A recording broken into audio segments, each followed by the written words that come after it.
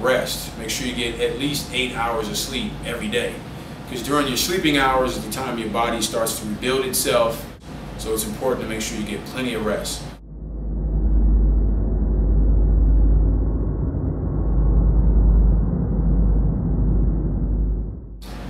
Electrolyte water.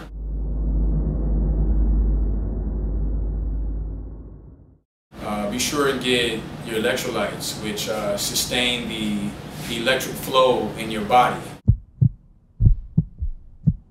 Your neurons.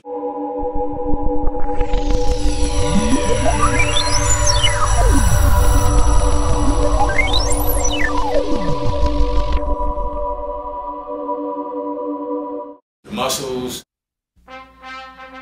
Your thinking ability will be enhanced if you continue to keep electrolytes in your system. Be sure to get your protein. Protein is very important. It's made up of amino acids. You need amino acids in order to get your enzymes going. Your enzymes help to break down food.